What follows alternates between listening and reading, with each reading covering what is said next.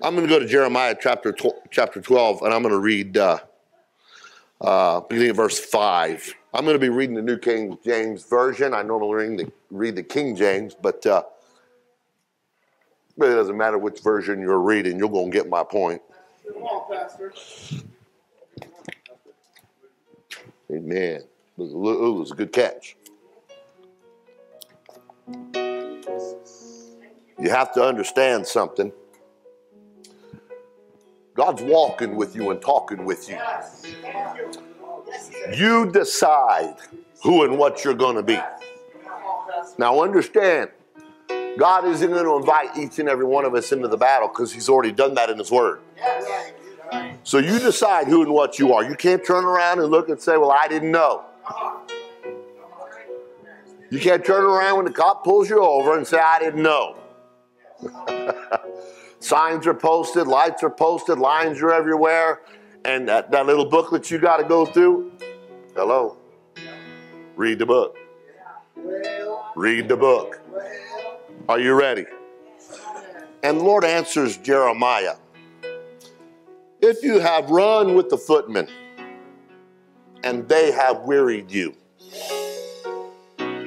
then how can you contend with horses? If in the land of peace, in which you trusted, they wearied you, then how will you do in the floodplain of the Jordan? Let's place our Bibles down. Let's talk to the Lord that we get understanding tonight. Lord, help us. Help us, Lord, with your spirit, your presence, your power, your word, God.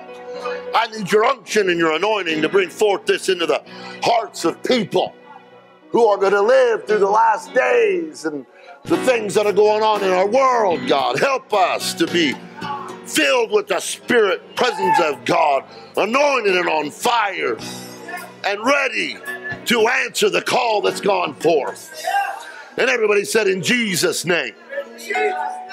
God bless you. You can be seated.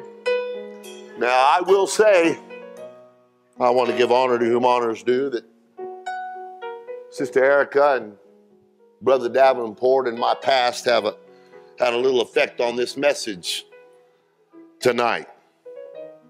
I am wearing my cow kickers for a reason. But I'm going to get right into this. It's easy to be a freeloader. It's easy to be a leech. It's easy to not make a difference. Right now, there are NFL teams across the United States doing their training to get ready. And during the season, you're going to see those on the field. They're going to get dirty. They're going to get hurt. They're going to bleed.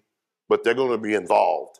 And if you pay attention at the end of every game, which I'm not admonishing you to do that, you will see at the end of the game there will be those jumping on a victory that have immaculate jerseys. There ain't a speck on them. There's not a wound on them because they're on the bench. You hear what I'm saying?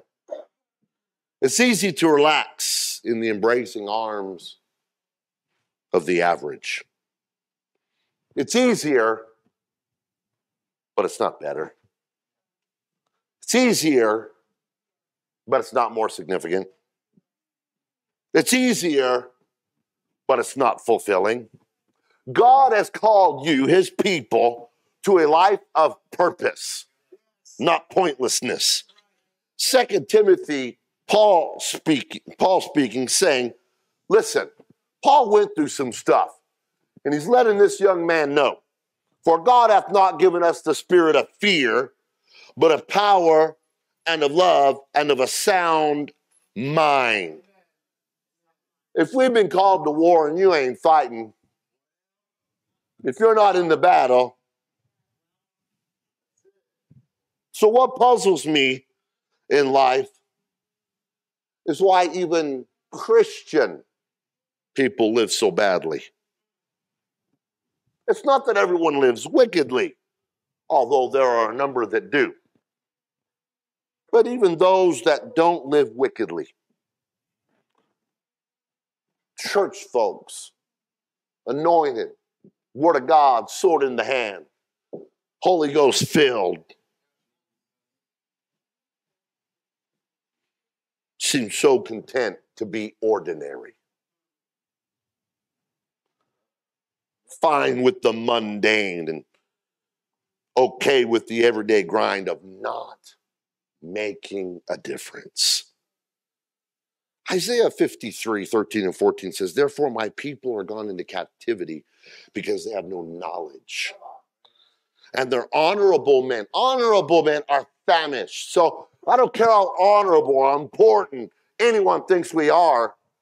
If you're famished, you're frail. And their multitude dried up with thirst. If the leaders are famished, if the leaders are frail, where's the rest of the family? And because the leaders, the anointed, those that say, I'm a man of God, I'm a lady of God, are famished, the Bible says hell hath enlarged herself. If you get on the sidelines, if you sit in the bench, you better believe the enemy will take the field. Don't get upset at what's happening in the world if you're not out there in the fight. It says, therefore hell hath enlarged herself. She can enlarge herself in your home and with your family if you've abdicated the throne, put down your sword, and laid silent. Hell hath enlarged herself, opened her mouth without measure, and their glory and their multitude and their pomp, and he that rejoiceth descended into it. Even those who should be prominent, anointed, and powerful in the church leave little to admire and much less to imitate. We watch in our world, and famous entertainers amuse a world full of bored sleepwalkers. Spoiled athletes play games for lazy spectators. Insane criminals plaster our headlines for couch potatoes entertainment. And if you're content with the status quo, saint of God, if you too are more interested in the lazy days, if you're content to just live life in the ordinary, then you'll fit right in with those folks. And what would be the difference? But if you're tired of the norm, if you're sick of the headlines, if you're incensed by the wickedness that permeates our society, if radio and entertainment and whatever it is, if you've at all felt the tug in your spirit and soul and hunger after righteousness, then this brief message is for you. The condition of our society has deteriorated. Things even happen today that even a year ago you would not think it could happen. It is speeding up, folks. We've become a nation that instead of punishing crime, we've elevated obscure criminals to become national heroes and even made monuments. Christians have become more interested with the latest immoral scandals than the moving of the Spirit of God. Gossip columns run much longer than the Good Samaritan columns. Telephones, cell phones, text messaging, emails buzz with, not with prayer requests, with the hot, juicy information that's just been passed on with the, oh my's, and I can hardly believe it. Did you know? Guilty of this last night. But if, on the other hand, we look around for what it means to be spiritually mature, to be whole, to be a truly blessed person,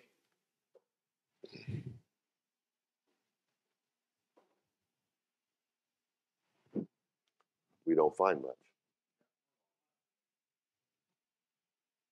These saintly people are around.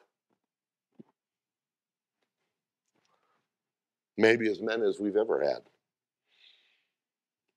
But they are not easy to pick out. No journalist is rushing in here to interview you.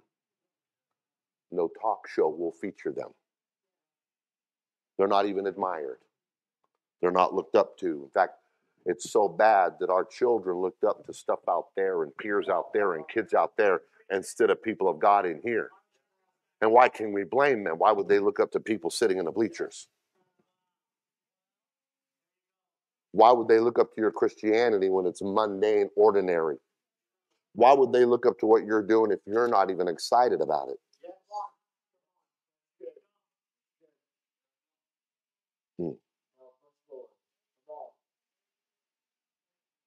Even the so-called those that'll self-promote their righteousness and their right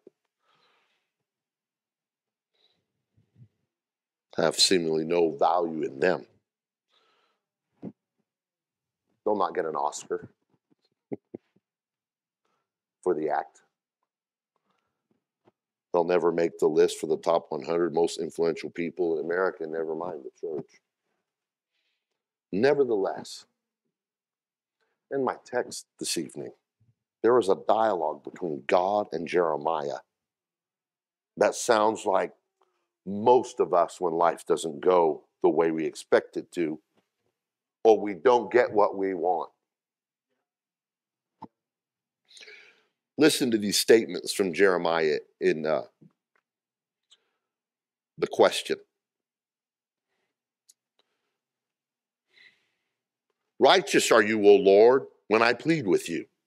Jeremiah 12:4. Yet let me talk with you about your judgments.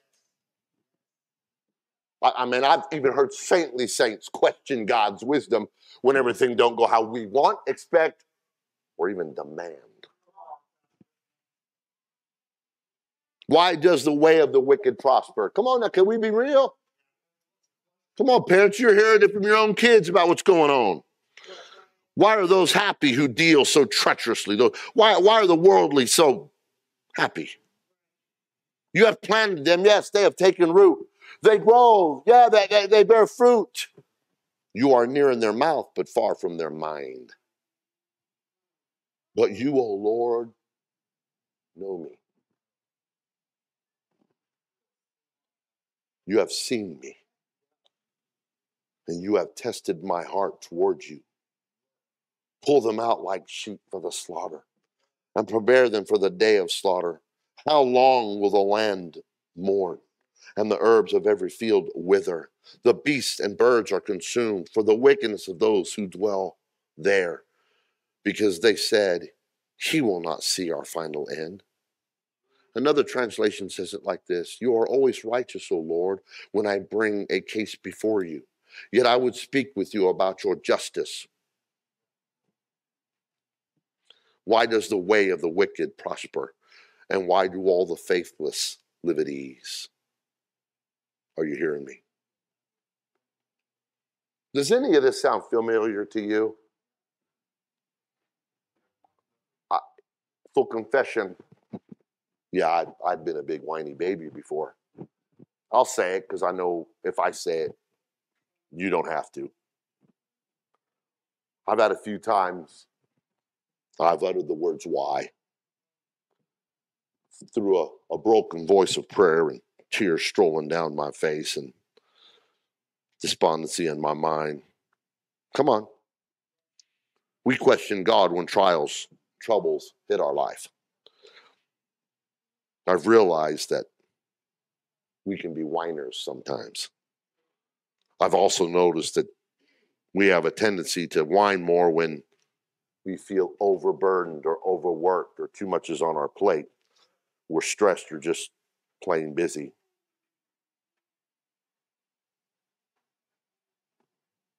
You see what I'm doing, God? I'm working hard. Shouldn't that open the door of ease for me? You see my labor. You see what I'm doing. Come on, Lord, you see what I'm doing. I clean the church on Saturday. Surely I should get a raise at work. I invited someone to church. Surely all of a sudden I should get a new car. I know you see me, Lord.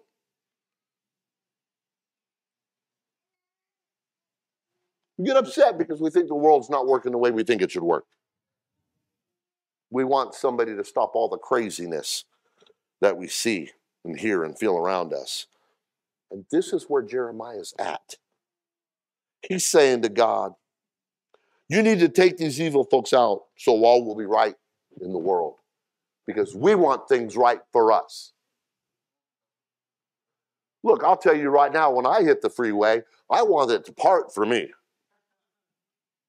When I'm running late, I'm like, those lights are doing it on purpose.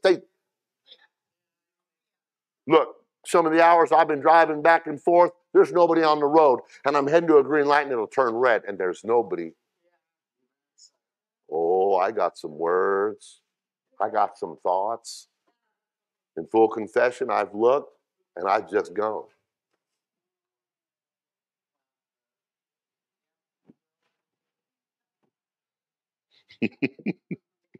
Jeremiah is saying, you need to take these evil folks out so everything will be right in my world.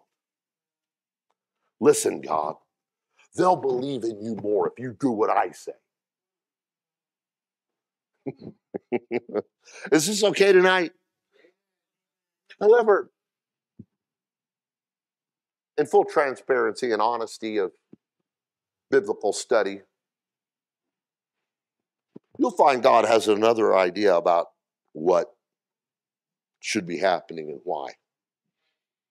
We know this because God offers Jeremiah a simple riddle-like statement of understanding, and then a statement of hope for everyone.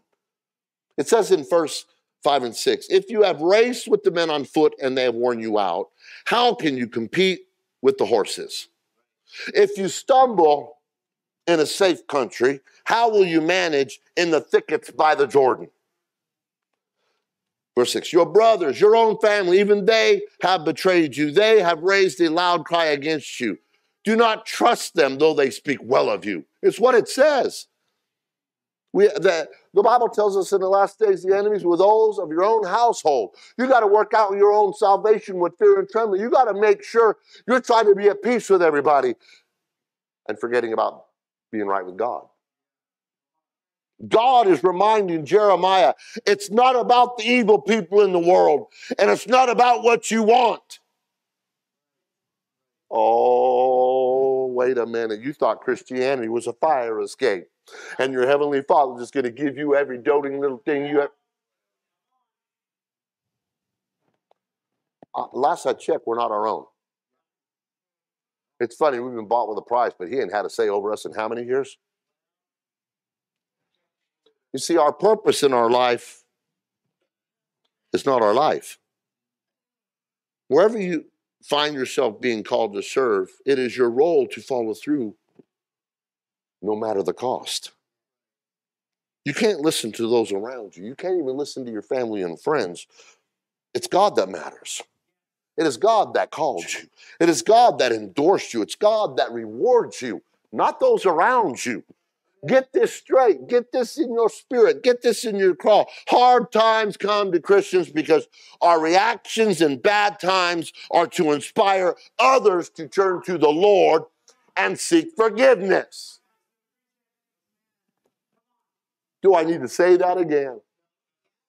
When you're going through it, you are to be an example. You are to shine as lights in darkness. You are to say, no more darkness.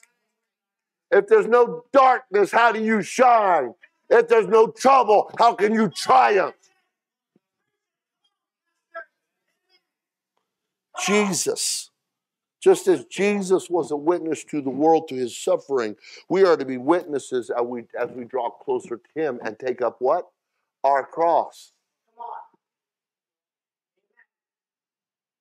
Following the Lord has a cost and a huge reward. Jesus said in Matthew 19:29, and everyone who has left houses or brothers or sisters or father or mother or children or lands for my name's sake. You better check yourself and realize you better make sure your balance is right towards God and not to people. You got to make sure you're pleasing God and not family and friends and society. Oh, this sounds the opposite of our flesh, but understand, flesh isn't going to make it to heaven. It's your soul and spirit. For my sake, will receive 100-fold and will inherit eternal life. Did you hear that? He will reward the sacrifice you make to follow him, to put him first. You see, to be following him, you ain't got a bunch of family there. It's you and Jesus. I'm going to please him. That's a fight in and of itself. That's difficulty in and of itself. That's a problem right there, because some of us, all of a sudden, our name is more important than Jesus' name.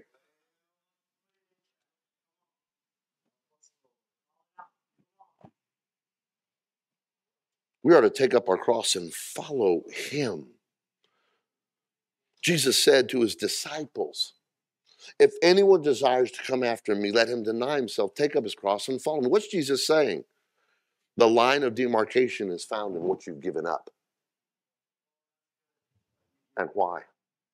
Not what you've collected, not what you've assembled, not men will pat you on the back, but let me ask you this, is Jesus gonna? Men will shake your hand and embrace you, and you've done things to please them. Anybody here ever done that? You knew you were gonna get, you knew. They go, no, I did that. The whole group didn't, but you had someone else. Yeah, I did. Come on, that's what we do. Listen, when a person starts asking for the Holy Spirit to come in and guide their life, it can be quite scary. That's why many balk. That's why many put their hand to the plow and then look back. They start strong and fade. It's throughout Scripture. Because drawing closer to God can require walking through tough times. And that's the point. Mary found favor, and look what happened next. You hear what I'm saying? There are things and times and situations we never would have chosen for ourselves. But in retrospect, those times that built our faith, because we can look back in amazement of what God did for us and in us. And that's the point. To come through time and trials, giving glory to God. Not find yourself on the sideline embittered by something that you would not have chosen. I've been there. I know what it's like when those you care about don't listen. That's what he said in verse 7. After that statement, 5 and 6, he's talking about the horsemen. Wait a minute, I know what that's like. You see, in many ways, this dialogue that's going on reminds me of discussions that you find between people in a recovery program or children with parents. When you've been through something, and you meet somebody else years later that's going through it, you are now a guide. In recent months, it has blown my mind. And Brother Pugh's long gone. And he made a statement to me years ago. You're going to have a witness and a testimony, and you're going to be able to help people in a way I can't. I didn't know how many. And recently, I've had almost a different individual going through. And I'm not talking about just somebody in the church. I'm talking about men that pastor churches. I'm talking about evangelists. I'm talking on the phone that I'm helping through what I went through. And that teaches us God didn't put you through something to hurt you. Put you through that to make you so he will get glory. If you're known more for your name than Jesus' name, you missed the message. You missed the point. Why are you taking up a cross if it's not about Jesus? You want everybody to see you. You took up a cross instead of, no, wait a minute, it's his cross, I'm carrying it. I'm his hands, I'm his feet, I'm his mouthpiece. Are you understand?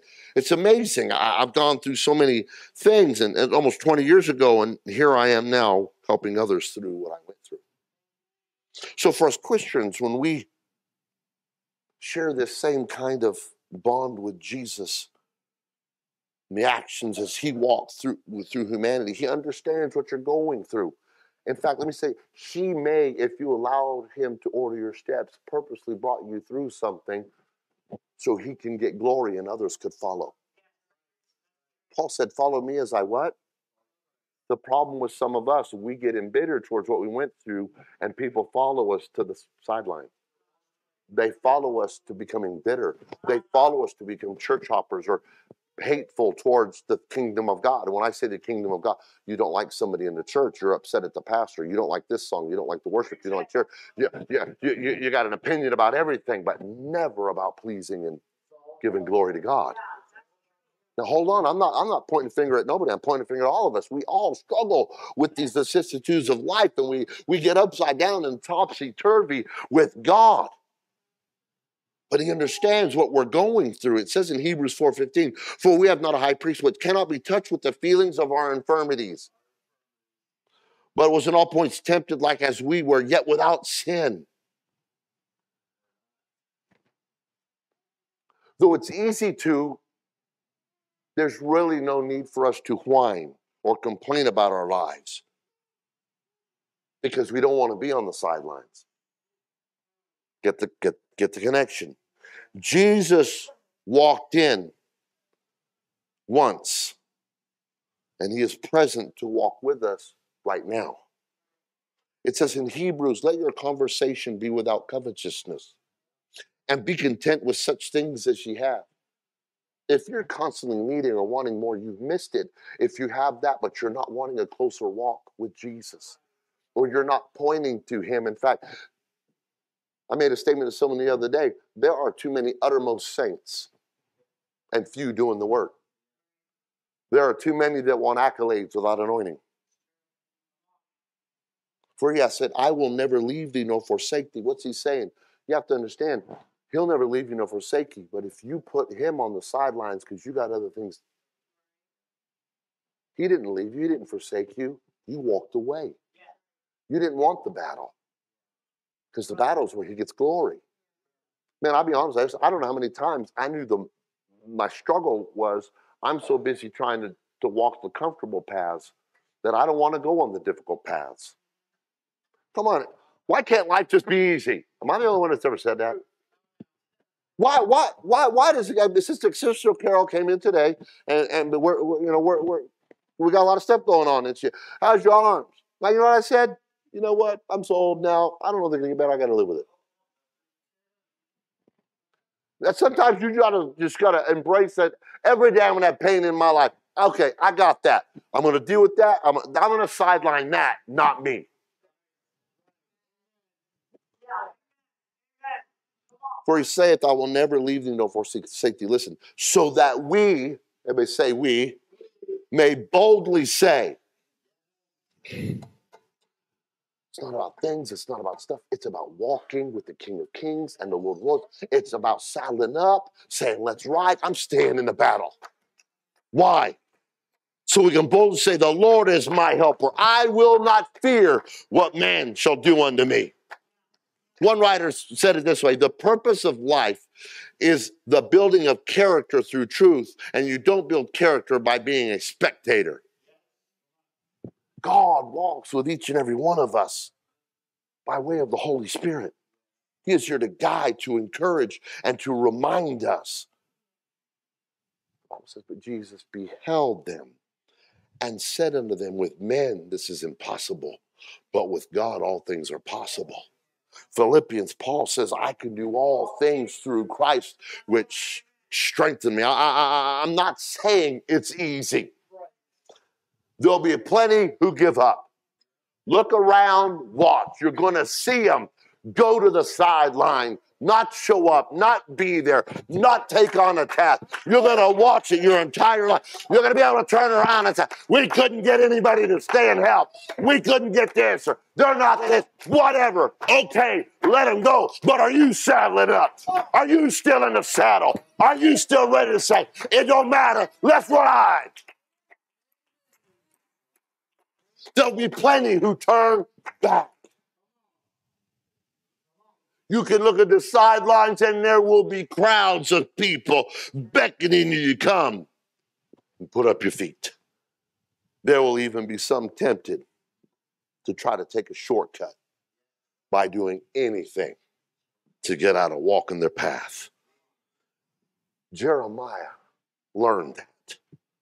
God knew that. The point I'm making is this: the Lord allows and even calls us to be overcoming people. He calls us to be the head and not the tail. He causes us to be above and beneath. People that rise up in the face of adversity, show up in the face of fear. Courage is being scared and saddling up anyway. That's what that is. It's not the absence of struggle. First, so in the end, those who see and watch the reactions of believers in bad times can, and are supposed to be inspired to turn to the Lord and seek forgiveness. Just as Jesus was a witness to the world through his suffering, we are to be witnesses to the world through ours. If people know you've been through a struggle, they're watching what you're doing. Are you going to quit? Come on, you got to understand it. You may not have had this kind of element.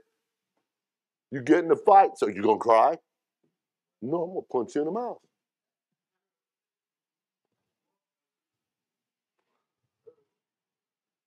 What's it saying? What's he saying? I get it. You're wearied by just daily life? You barely make it to church and prayer and being involved and putting God first just with daily life? And how are you going to saddle up when problems come?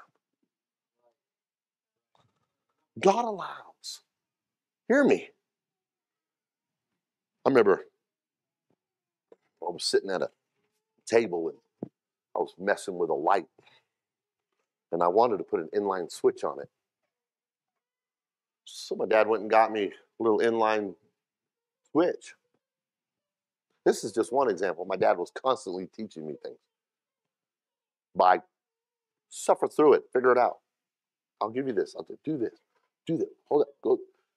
And when I was about 8 years old, no, before, I was younger than that. We had just bought the property in California. The orchard was a spooky place at night. When you have an orchard of trees and a slight breeze and you got leaves rustling and wild dogs in the distance, and a raccoon can be a grizzly bear to a 7-year-old. Come on, son, let's go. Oh, boy. We walk out there to the carport. I want you to walk down to the levee and back in the dark.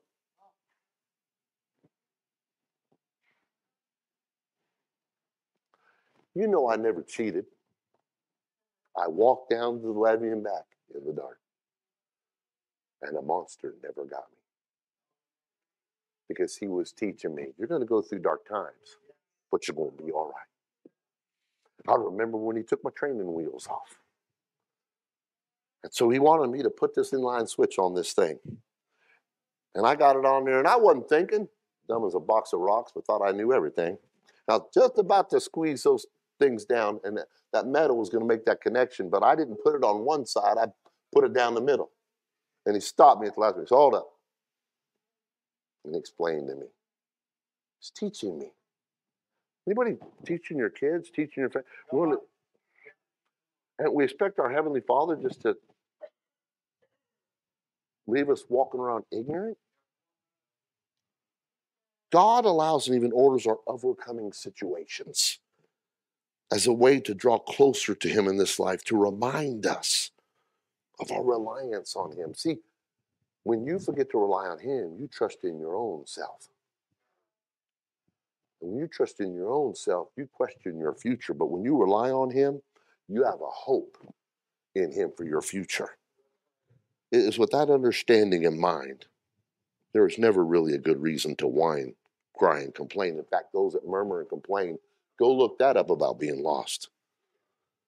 So we're called to rejoice in what Jesus did for us when he suffered and died on the cross, right? Yeah. He paved the way for us to follow. If we're to rejoice that he did it, should we not rejoice when we get to? Therefore, we are buried with him by baptism into death, that like as Christ raised up from the dead by the glory of the Father, even so we should also walk in newness of life, with trials, with struggles and troubles. You see, a true blood-bought, Holy Ghost-filled child of God, forgiven of their sins, their name recorded in the Lamb's book of life, taking up their cross, has a final destination of heaven. And the devil can't stop that. The world didn't give it, the world can't take it away. So regardless of trials, regardless of opposition, regardless of obstacles, we are never called to run with the turkeys, but rather to fly with eagles.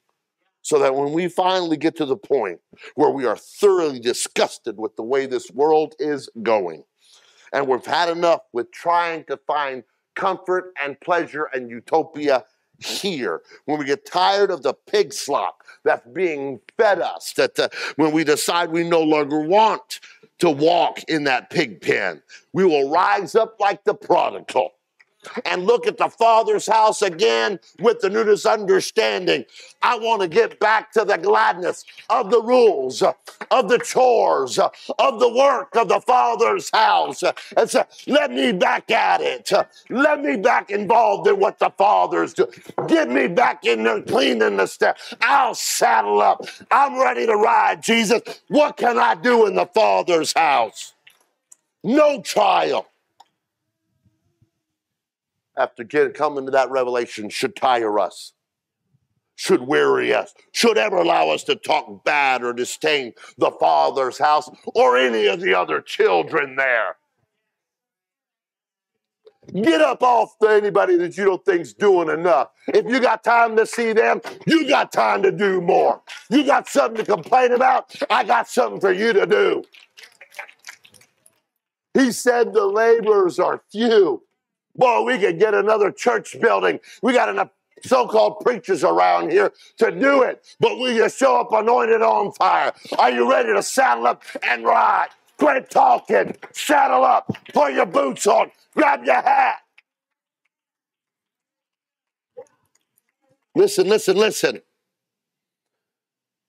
All of us like the starving prodigal.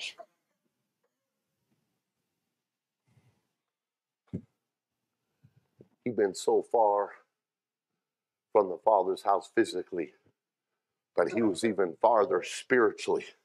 He was misaligned desperately. You need to understand something deep down inside of us. There's a God-instilled hunger. But if you keep filling it with the junk food, if you keep eating like Christian did on Sunday night, you're going to wake up sicker than a dog on Monday.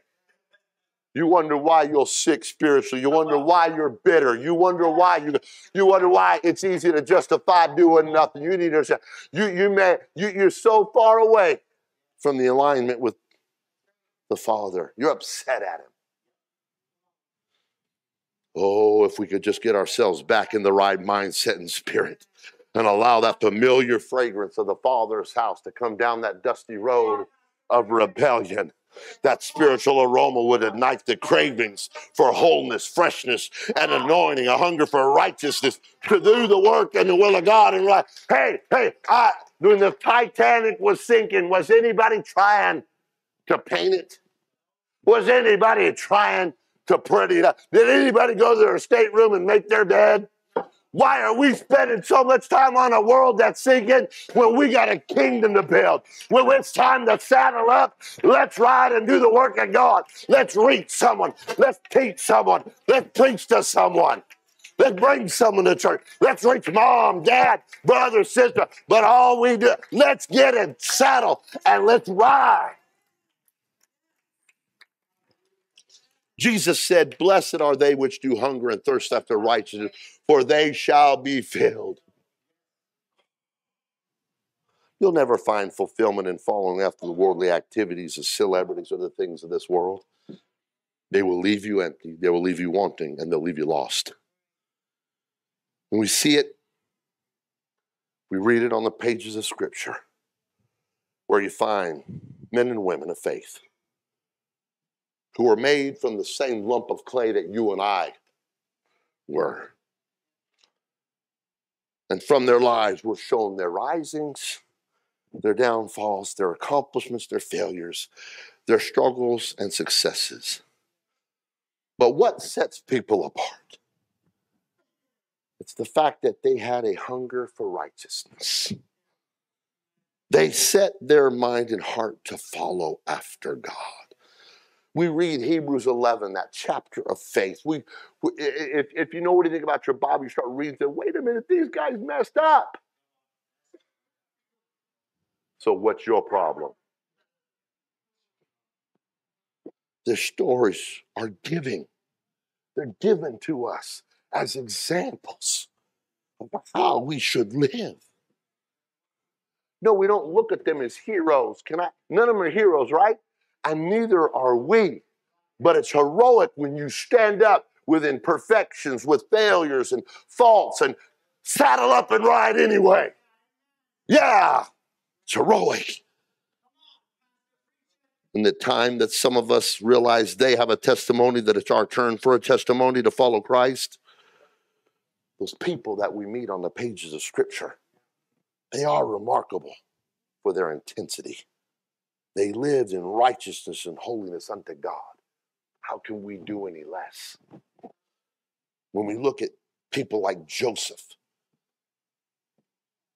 he could have let down his moral standard of conduct and melted to the seducing wiles of Potiphar's wife. But he ran from temptation. He saddled up, time to ride. He kept his integrity. He kept his commitment intact. That's what that's really all about. We can look at the three Hebrew children who could have swayed in their faith at the thought of being burned alive in a fiery furnace. But you know, they saddled up and said, let's ride. They wouldn't bow their knees to the images. You know, we can look at Daniel, who's about to become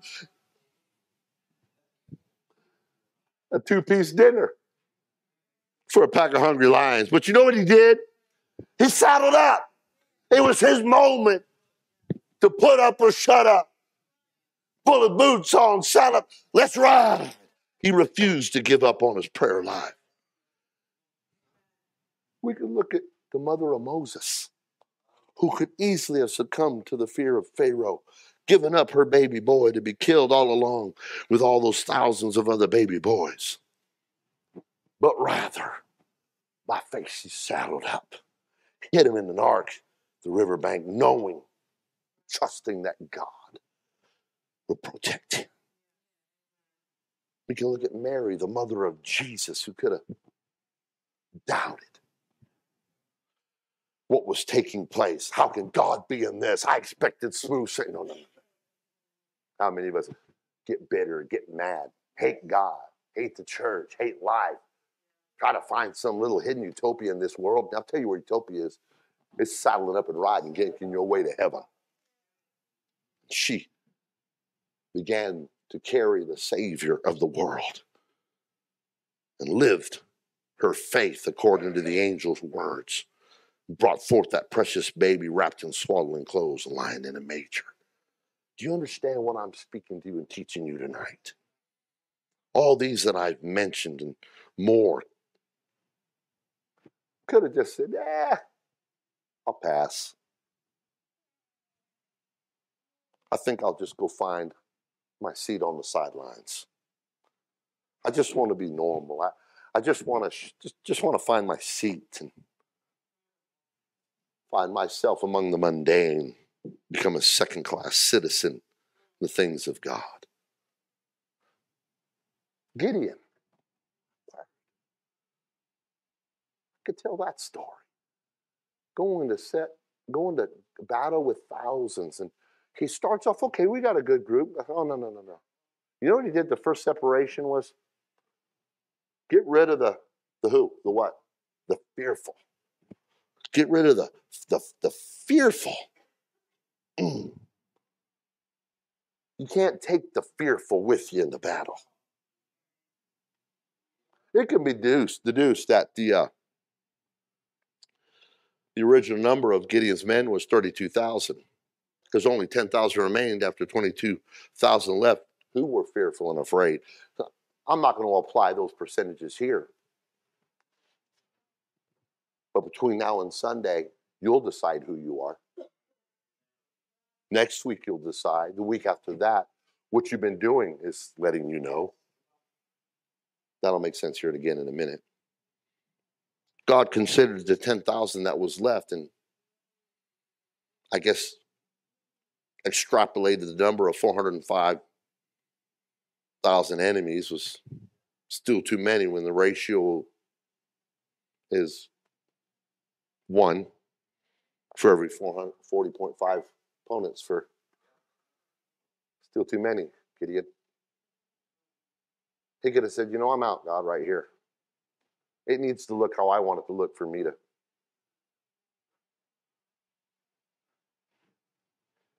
Stop a minute. I'm not trying to make you feel bad. I'm just trying to show you it doesn't need to look like what you think it to look like to be victorious. Yeah.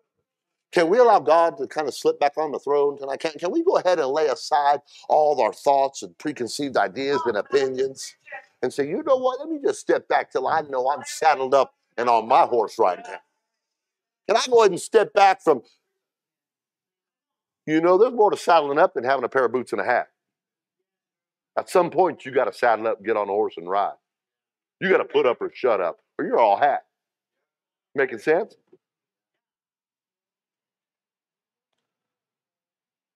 And it was still too many.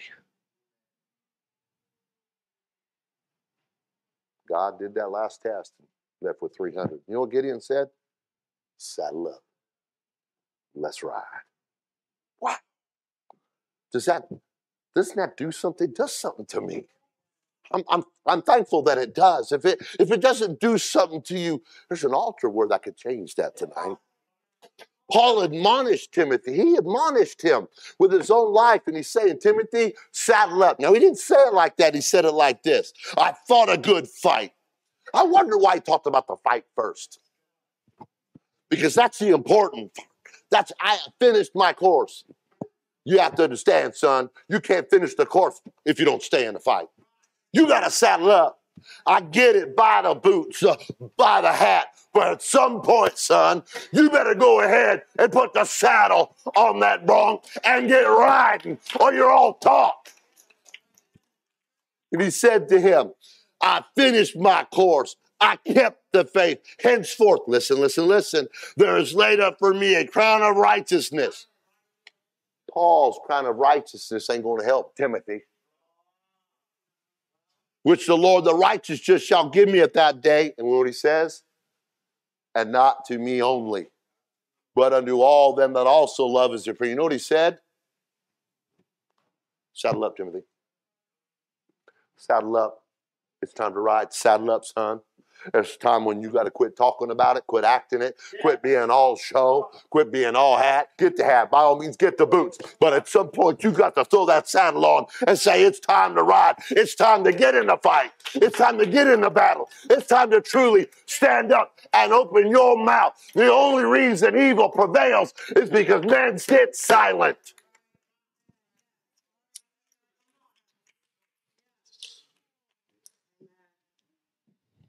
He was a sweet psalm singer. He was the worshiper.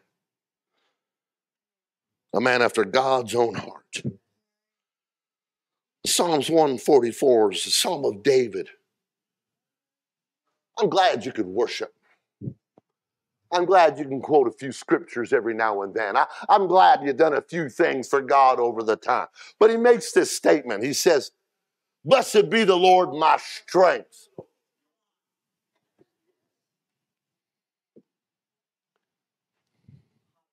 which teacheth my hands to war and my fingers to fight.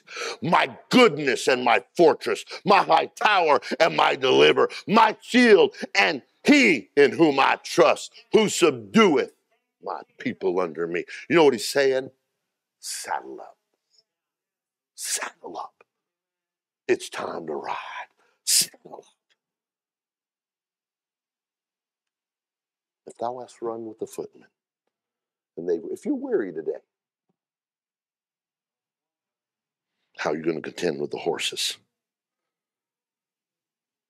This text comes in a time in Jeremiah's life when he's been worn down by the opposition and absorbed in self-pity.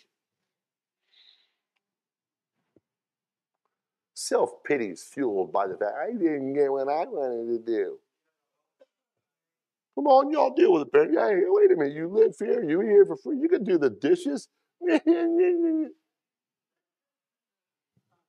God does so much for us, and all of a sudden we start whining because there's an expectation of saddling up.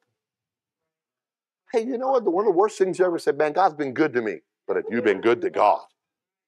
Well, God's blessed me, but had you blessed God? It's time to saddle up and make sure you get things in the right direction. He was faced with Jeremiah was faced with the option to surrender to a premature death. He was facing the decision to abandon his unique calling of God and settle for being average. It's his turn. He's facing it. That's what we're reading. We're putting his life under a microscope here. And God says, hey,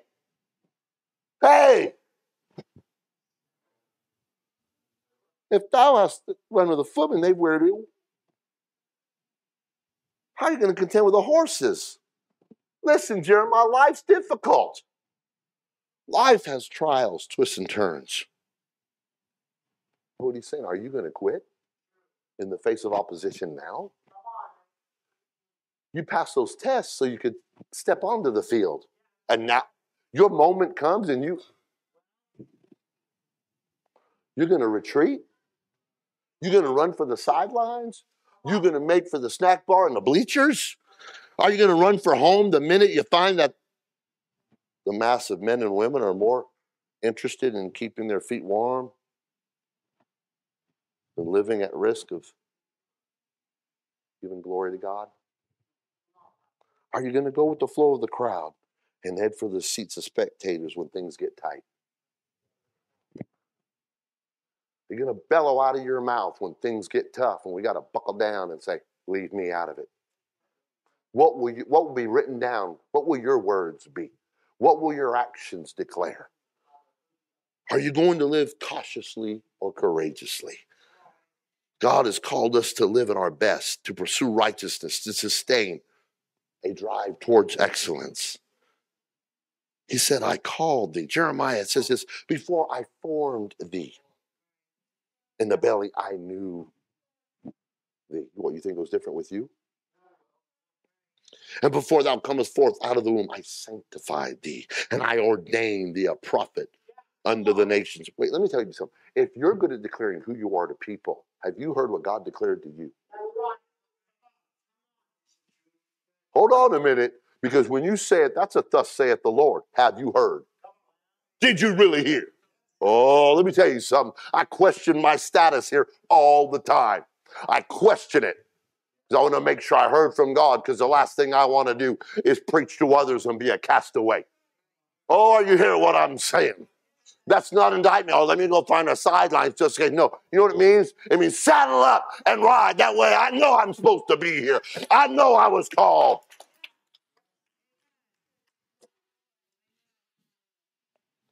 What is heaven's expectation of you and I? Anybody here been called to a higher place? Anybody here been called to ministry? Anybody here been called to something? Let's all stand. It's personal. It's private. But it's known publicly. Who is this? It's the son of Jesse.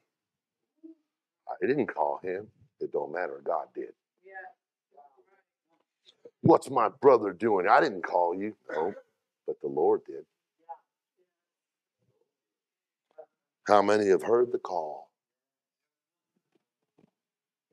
Sister Faith, I have been completely inspired by you. Bringing your friends. Sister Christian, keep on. Crystal, that's my bad. Keep inspiring these young girls. I can't imagine what Jonathan's going to be if he's surrounded by 3 amazing, godly girls. I'll tell you what, you all better watch out. Have you heard his call? Have you felt that tug? Anybody here tonight been moved by his word? I know that I go back, and in my mind, I remember the service that I was in Napa when I felt the call. The building was full of people. There was multiple people in the altar. And none of them were aware of it unless God told them that my life was about to change. My future was going to change. I remember praying and I felt the gigantic hand of Matt's dad, who wanted me to Jim Monroe, put it on my shoulder. And he just started praying for me. You keep in my prayers. He's got cancer right now.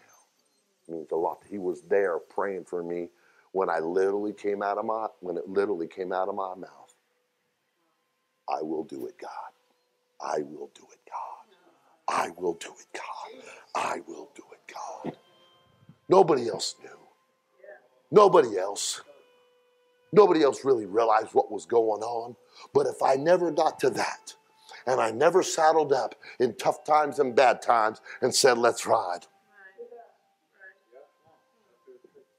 If I could pass anything on to you, if I could give you anything, I know it's easier to be a freeloader. It's easier to be a leech. It's easier to relax in the embracing arms of average, find the sideline of safety and no longer matter. It's easier, but it ain't better. It's easier, but it's not significant. It's easier, but it's not fulfilling. So will you listen?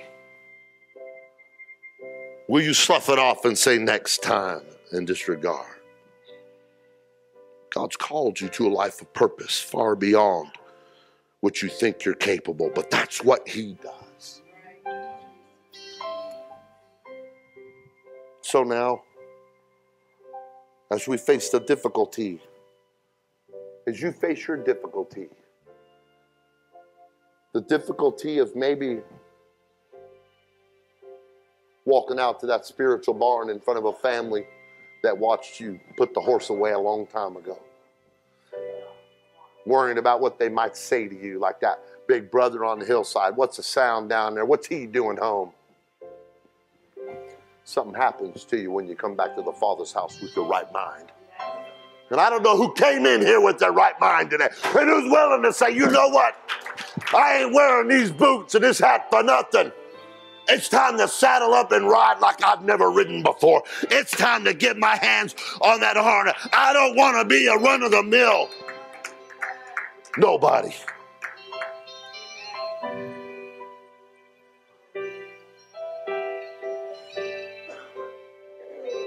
So if the world's bothering you right now, what are you going to do when the world race starts? What are you going to do when the horsemen start running? What are you going to do when it gets serious?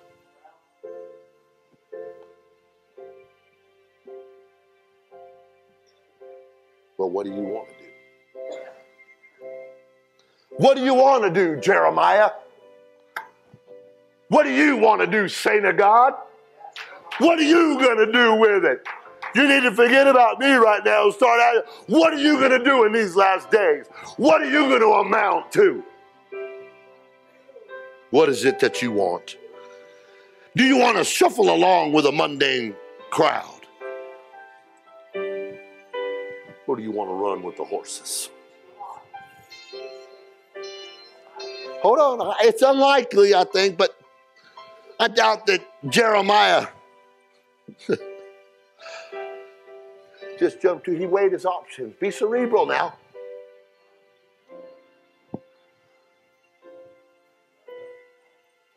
I believe he looked at it, but he kind of considered it. Nothing wrong in sizing it up. He considered his options. You too got to consider. Well, I can die prematurely. I can die. You can die in your bed with a house and property full of worldly accomplishments. Or you can saddle that horse and go riding into the battle doing the work of the Lord. I get it. There's comfort on the sidelines that beckons. There's safety of the status quo that calls. Oh, when the crowd of self-preservations beckons you, when those who don't have the guts, you're surrounded by those that cower in the face of crisis come calling you. The question really is, when it gets tough, when it gets costly,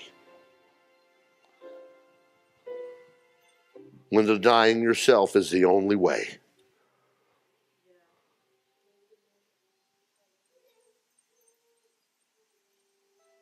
you got the hat.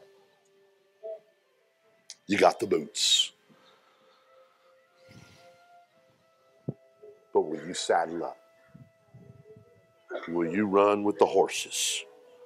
Will you saddle up and declare, let's ride? The answer to Jeremiah's story came with his life. His life was his answer. His commitment declared it. What he did, the story told itself. He saddled up and said, let's ride with the horses. The Lord placed it to him. If you're worried now, what are you going to do? You know what he said? I'm going to ride. I'll run with the horses. He declared in Jeremiah 20:9, but his word was in my heart like a burning fire, shut up in my bones, and I was weary with all. You understand, he was weighing his options. I'm tired of holding back. I'm tired of being on the side. I'm tired of thinking about the easy way out. I'm tired of not mattering.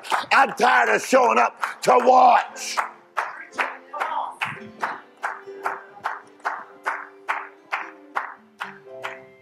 I took the liberty. I'm not a songwriter, but I rewrote a song today. You're going to have to get excited on your own juices. That ain't my job. I hope it'll help some of you understand the difference between worldly mentality and the mentality of a saint of God, a Christian in the church. I say it in love. I say it pastorally. I say God's trying to get a hold of some of you. We are the Christians, the true sons of freedom. We've answered the call to get the Lord's work done. We're preaching his word so the lost can find salvation. We're rounding them up and leading them home. Christians are really not just average people. Americans, Mexicans, black men, and Jews. We love this old story. We don't want to lose. They're counting on me, and they're counting on you. The Lord is always watching, so we will not stop praying. The fighting will continue until heaven is done. There are many who are lost, so we'll just have to lead them. It's every Christian's call. Until we get the work done. We are the Christians, the true sons of freedom. We've answered a call to get the Lord's work done. We're preaching his word so the lost can find salvation. We're rounding them up and leading them home.